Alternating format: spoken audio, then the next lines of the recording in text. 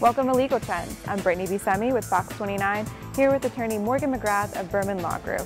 And Florida's kind of a transient place, so there's lots of people renting, and sometimes landlords don't hold up their end of the bargain. Is there ever a time that a tenant can withhold rent from a landlord? That's a great question, and the answer is yes, sometimes, but there is a protocol they must follow in order to do that. A tenant needs to address all of his or her concerns in writing to the landlord and give the landlord 20 days to respond and make the necessary repairs. If the landlord does not make those repairs, then the tenant may vacate the lease and withhold the rent, but they must abandon the property. If he does make those repairs, however, then you must pay the rent that you withheld and your lease is still intact. All right, thank you, Morgan. If you have your own legal question, make sure to visit FloridaLegalTrends.com.